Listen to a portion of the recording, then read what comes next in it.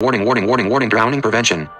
How kids drown varies by age. Under age 1, babies most often drown in bathtubs, buckets, and toilets. 1 to 4 years old, young children most often drown in swimming pools, hot tubs, and spas. Older kids, teens, and young adults, most drownings in these age groups happen in natural bodies of water, such as lakes and rivers. So parents need to know how to keep kids safe in and on the water, whether they're in the bathtub, on a boat, in your backyard pool, or out and about. Drowning prevention. These safety steps can protect kids and teens around water. Use them all. You never know which one will save a life.